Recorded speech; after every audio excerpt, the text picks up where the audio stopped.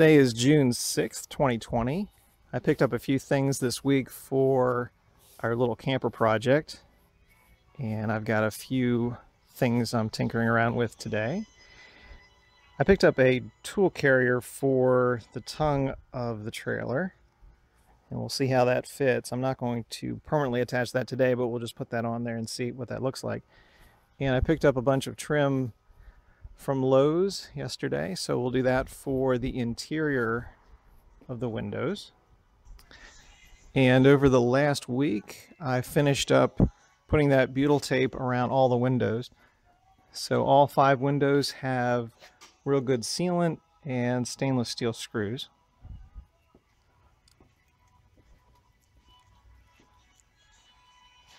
So they're nice and permanently attached.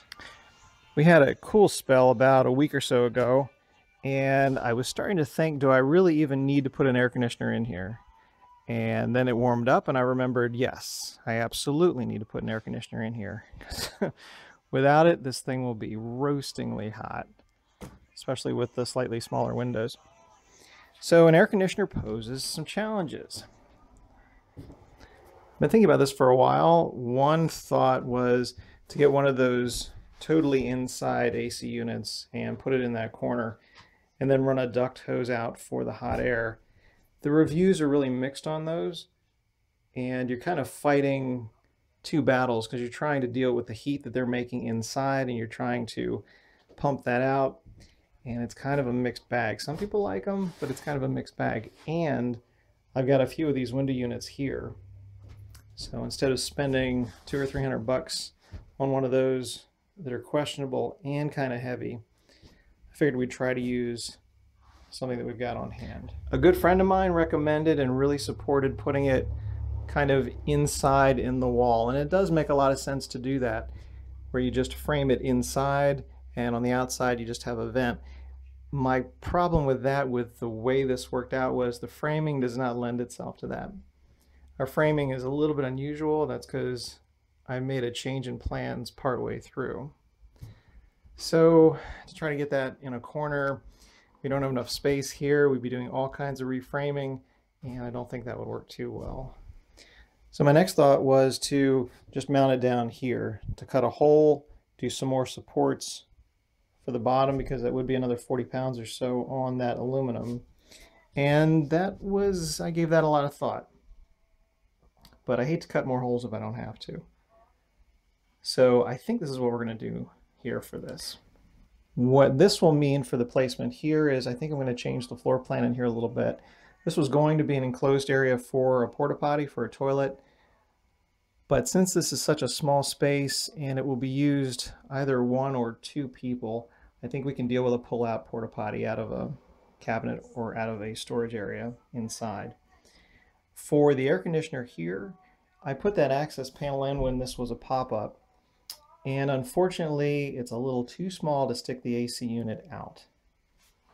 It will not fit. The hole, the opening there is about 11 inches, and we need about 12 for the air conditioner, so that's just not going to work.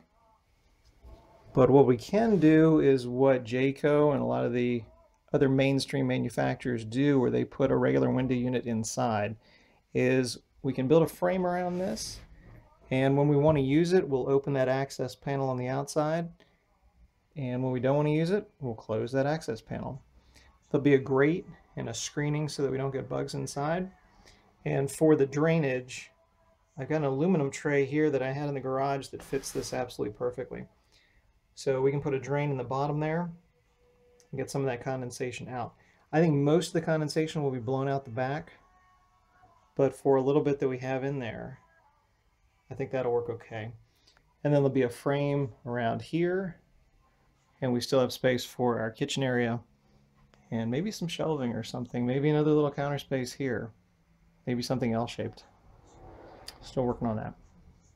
But if I'm going to do some work inside here, especially with those trim boards, we've got to figure out a way to cool it down, because it's pretty toasty in here right now. For today, since we're just kind of testing and playing around a little bit, I'm going to use some cardboard and just tape a surround around the air conditioner. And we're going to kick this thing on, see what it does in here, see how much it cools down, see how loud it is, see how that works. And obviously plywood would be a whole lot more insulating, but with some cardboard we can get a rough idea of the way this would work. So let's get going on that. Once we have that kind of duct taped and cardboarded up for the time being, we'll start working on some of this window trim. And I'm looking forward to seeing what that looks like. That's been on my mind for a couple months now. But before we start taping up that air conditioner, let's see what this tool carrier looks like. Kind of looking forward to that. That could not be more perfect. That fits perfectly in there on top of those two welded in rails that used to hold the propane tanks. So we've got a nice little space behind the back, and instead of having to drill into the frame, we can just use these underneath here and attach that either with U-bolts or with stainless steel bolts or something else, but that, I think that fits extremely well.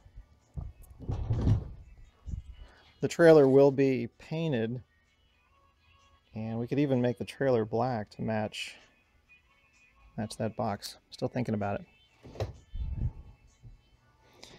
So this was about $100, and I think that'll be pretty cool. As far as the other side of the air conditioner here behind this access panel, it's kind of what we'll be looking at. And again, there will be some sort of grate that'll be attached from the inside so that this will sit nice and flush.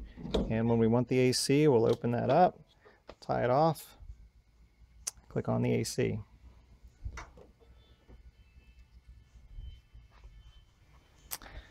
So we're going to test and see how well this works. And again, this is just diagnostic testing to see if this is a possible solution. I just have cardboard taped off around that air conditioner. Right now it's a little over 90 in here and really humid. So it probably feels like about 95 or so. So it's toasty. I'm plugging in the air conditioner into the circuit breaker for the camper here. Let's turn this on and see if we get any kind of action. I bought this new about a year ago, so we'll see. So that's high cool.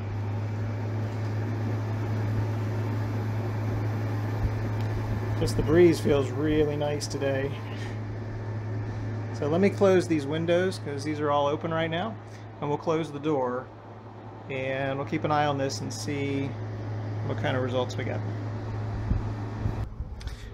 Well, it's been 10 minutes since we turned on the AC, and we're getting a lot of hot air coming out of here.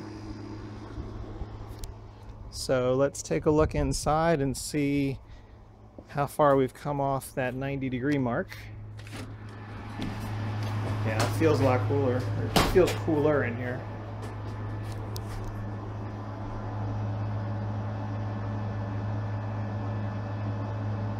So we're around 85 and a lot less humid.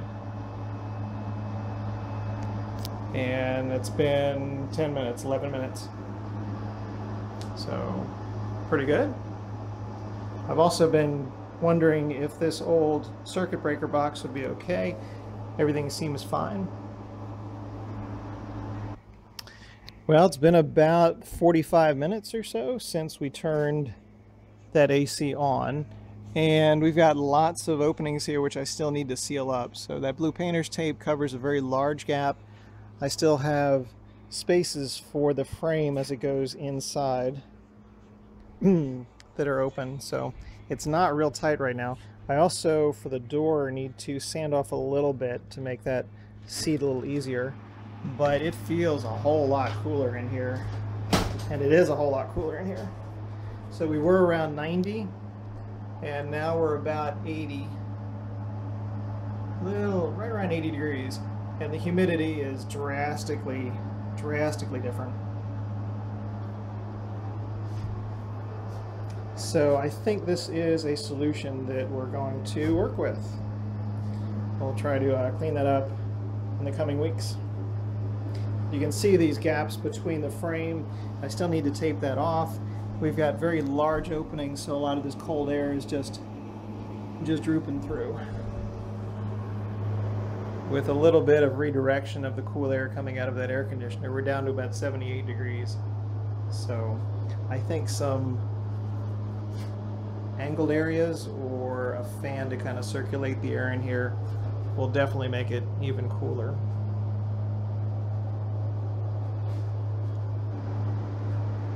We've got 2 of our 5 windows all framed down on the inside. Gives it a nice finished look.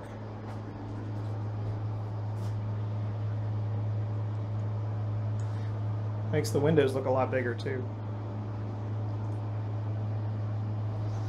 I think it's where we're gonna have to stop for today. We made some progress and it was kind of fun to play around with a few things here. It's a pretty warm day. We're in the 90 to 92 degree range with some humidity, with a fair amount of humidity. So that small AC unit can drop the inside temperature down about 10 to 12 degrees. And that's with a lot of gaps between areas. The nice thing about this little AC unit is it doesn't draw a whole lot. And I think that we could probably run that with a pretty modest solar setup and battery bank, which would be a nice option. With a 400 watt solar panel, we could probably run it solely off of solar during the daytime hours and just draw a little bit at night if we needed to. So still something I'm playing around with, but I think the placement of that is what we're going to kind of hang with and finish off. I really like that toolbox carrier. I took some measurements and didn't know if it would fit exactly this well.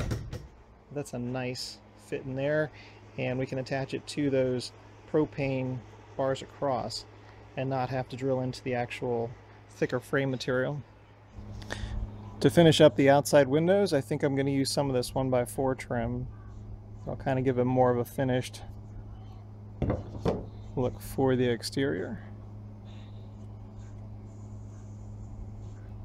That'll be kind of neat. And for the roof, we're going to make a rubber roof. We're just going to roll it on. And there's a few different products I'm looking at, but that should be strong enough and watertight. So we're getting there. It's coming along. Looks quite a bit different than it did in January when I was kind of sketching out ideas for this. So we're making progress. Thanks very much for taking a look.